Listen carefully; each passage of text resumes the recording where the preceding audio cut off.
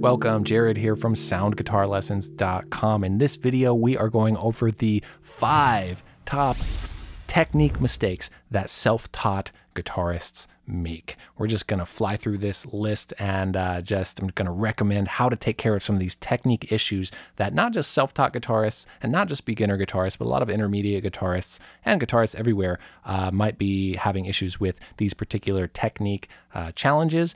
So to prevent that and help you move along smoothly in your journey, we're going over those 5 top technique mistakes. Let's start it off.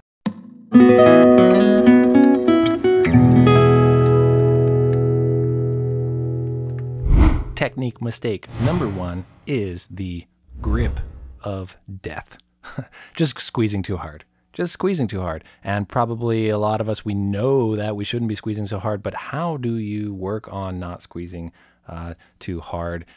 Well, let's just have this be a reminder that the pressure we need to push down the notes should not be needing to come from the thumb or the back of the guitar. Okay, so I'm going to show you here the best I can with this angle, and my thumb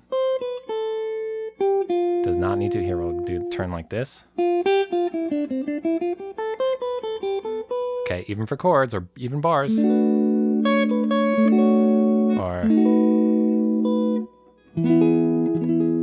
okay, it's awkward, especially with trying to show you that my thumb is out. So trust me that I'm gonna play a bunch of stuff. My thumb is not touching. Now, it's not ideal, it's quite awkward. The thumb is like a tail for an animal. Like, it would be weird for it not to have its tail. It helps it balance, at least some animals. So they say.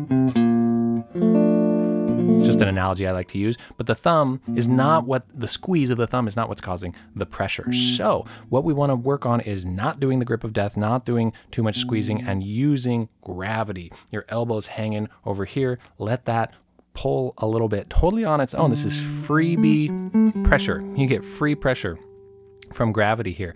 You know, if you hold onto the guitar enough and play a note and kind of use that holding on to not let it kind of fall back this way, you'll realize how much pressure you get. Now, don't pull on it too much. That can cause strain in other places and feel awkward in its own right.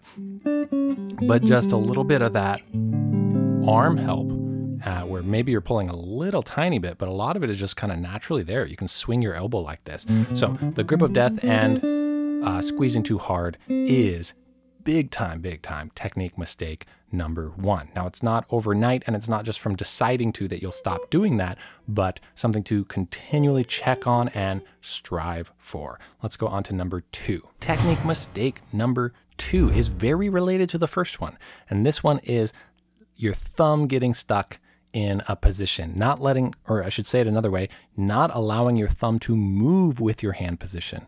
Your thumb getting left behind.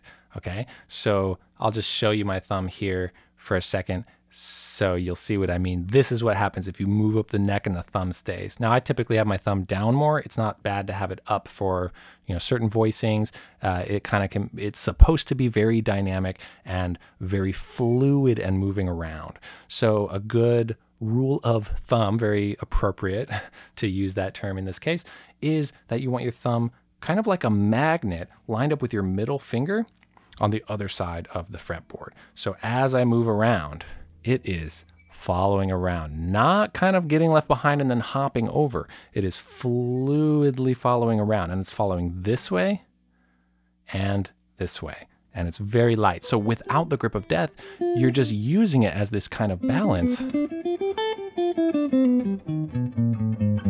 that can just be following along. So the angle isn't great here because I don't have a camera angle set up for this. But if I play up here, look at how my thumb is pretty high up. My thumb is like way up here. I'm playing on the top string. Okay, and now I'm going to move down. Oh, my thumb follows down. Now you can kind of see it poking up here because now I'm down on the low string. Okay, now watch my thumb kind of disappear as I go up. Ah, that's because it's down here now because I moved this way. So this keeps your fingertips kind of at the same angle for all the strings, because if you get comfortable with playing and sounding great with your fingertips used to the strings at one angle, well, then you just want to approach them everywhere that way. Look at the way what I'm doing here is kind of what we want to do while playing. Like, oh, this is moving around, and it's not going, it's not doing this. It's not doing this. Now, if you're way up here, you got to do that a little bit, especially on different types of guitars. You got to leave your thumb behind to play high. That's the one exception. And everything can kind of be a version of it for your own personal preference, but the grip of death, and then therefore keeping the thumb, having the thumb not follow along with you fluidly and lightly. Those are the first two big time technique mistakes to watch out for. Let's move on to number 3. Technique mistake number 3 is playing too hard. Playing too hard, usually with a pick, but just plucking too hard. And I'll have to turn my volume down. I keep my volume kind of high, and then I play softly, which is what I highly recommend. But playing too hard constantly, I gotta turn down more.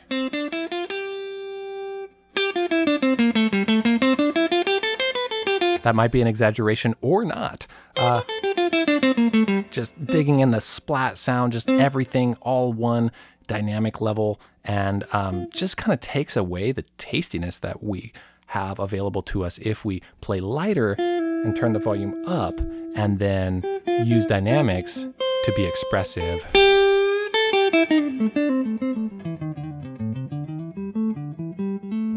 When we want to. So I tend to play pretty light, and I'd rather have the volume high and then play light. It gets a warmer sound, a richer sound, a rounder sound. Even if you want a bright sound, there's a lot more expressiveness in there. Now, there's always exceptions to it because of the style of music. You could have a drum set going full blast, and you want just you want the sound of it. Great, it's art. Do whatever you actually want to do. But as a default kind of, if you're practicing scales or something, I highly recommend nice and light, and then you can dig in for actual expressiveness and effect. Let's move on to number 4. Technique mistake number 4 is super related to the last one, and it is holding the pick too hard, gripping the pick too hard. Very related, because if you grip the pick too hard, you kind of have to. If I just hold the pick really hard and try to play lightly, I inevitably get that really thick sound. So these two things are definitely two separate pieces of advice, two separate items on the list. But if you just take care of not gripping the pick too hard, it might take care of the other one, depending on where that's coming from for you. So what you want to do with the pick is you want it to be like a loose tooth. Look at how I'm holding it. It should do this while you're playing. It should be flexing. And this is not a soft pick. The answer is not to get a flimsy pick that you can strum with. Nope, definitely not. You can use a very hard pick. Most of the time I'm using this thick style jazz 2 pick. And when I play, it's not this sound that we talked about before, which if I just grip the pick hard automatically, if I play with it as this hard piece that I have to get through to the strings, then it's going to be that sound. So instead, it flops really lightly, and I'm holding it. It's not going to fly out on my fingers, but I'm letting it kind of flop on the strings. Okay, so I'm holding lightly enough that there is slack and there is give. That is number 4. Let's do number 5. Technique mistake number 5 is holding your wrist at the same angle no matter what you play. Okay, so the wrist position and the wrist angle should be very fluid, similar to the thumb moving all around and being very light, very fluid, following around. Well, the wrist needs to be able to do what it needs to do. Now, it's good to have a default as straight as you can wrist, because the more it's bent, you will have to bend it for some voicings or even bend over a little bit, lean over into it or something like that. But you don't want to hold it that way all the time. That will hurt your wrist over time. It happened to me, so I can speak from experience there. So you want to have a straight wrist when possible, but you don't want your wrist necessarily always like this angle from the fretboard, and you don't want it always like this angle from the fretboard. One is not better than the other. It's just context, just totally context. So notice like this kind of open string chord playing, this D, okay, that requires this kind of wrist angle. okay? But this G, that's a partial bar chord, okay, that requires this wrist angle. So one of them is rotated over here, one of them is rotated over here. So you don't need to try to play that D chord with this straight wrist because you think that's the good technique. Let it go over here where you're kind of touching the fretboard. Yeah, because if you need to play 2 strings on the same fret with fingers 1 and 2, if you're just going to play that interval somewhere, well, look at that wrist angle. It's like totally perpendicular to the fretboard. And then if you need to use your pinky and play over here, well, now you have this 90-degree turn of the wrist angle. So when you're playing with a single note here, that's fine. If you could play like this quite a bit, where you're maybe, a lot of people do this with the pentatonic scale, where they're kind of in that angled wrist position, and then some people stay this way all the time, where it's this kind of more straight on wrist position. But really, just context is what matters.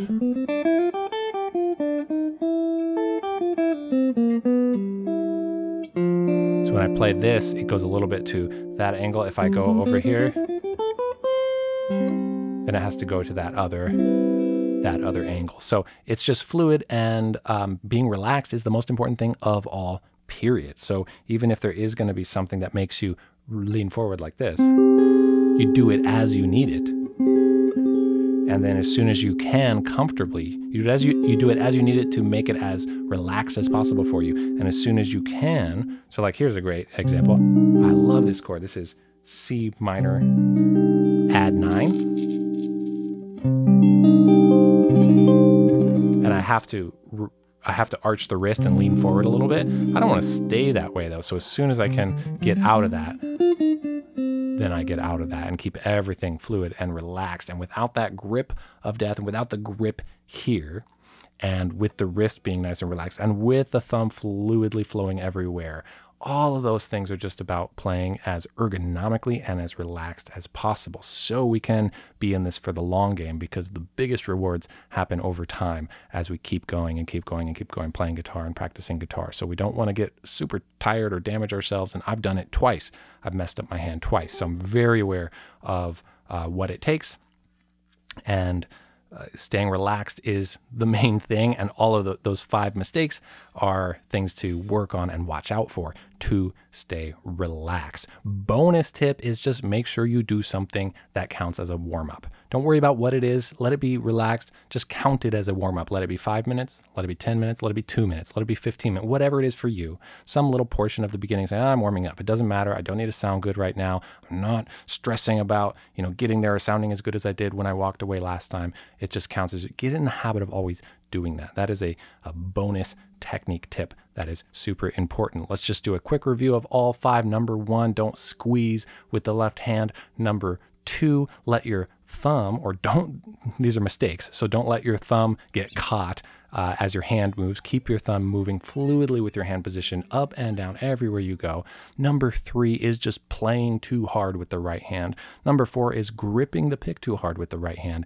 And number 5 is keeping your wrist angle, or avoiding keeping your wrist angle in one static particular position. Let it be fluid, let it be relaxed. And the bonus tip is make sure you do something that just counts to you as a warm-up. Don't let it be too intense, just a nice, comfortable introduction to practicing for yourself. I have a resource that is super cool and super valuable called Chords with Color. It is a massive chord chart with a bunch of gorgeous, beautiful chord types, and there are many, many ways to use this chord chart for your practicing, one of which is just to play around with the voicings and listen to how beautiful they are. It has a bunch of chords through 5 different keys, and then all the alternatives of those chords that you can replace them with. So you can find interesting chords that are totally replaceable with maybe your normal chords that you're playing. It's great for songwriting and or just ear training and technique for playing around different voicings. So that's called Chords with Color. There's a link in the description to get it, at the top of the description, or you can go to soundguitarlessons.com/chords with color. It's very cool, so I hope you grab it and play around with it. That's it for this lesson. I'm here every week, so I will be back next week with another lesson. Looking forward to it, and see you then.